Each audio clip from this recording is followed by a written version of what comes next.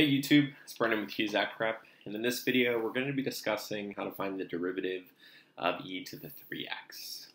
Now, e to the 3x is, you have a function within a function here, so this is a case where we're going to have to use the chain rule. The larger outside function is this exponential function, and the smaller function is this 3x.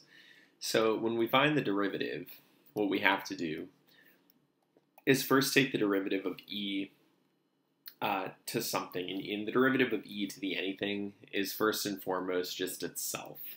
So the derivative of e to the 3x is just e to the 3x.